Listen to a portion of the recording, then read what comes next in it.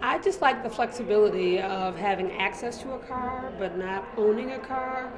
I live in the city. I live on a crowded street. There would be nowhere to park, and I can't afford to own a car. But just trips to the market or trips to friends' houses or to the suburbs, when you need a car but you don't want to go to a rental car company, makes it so convenient.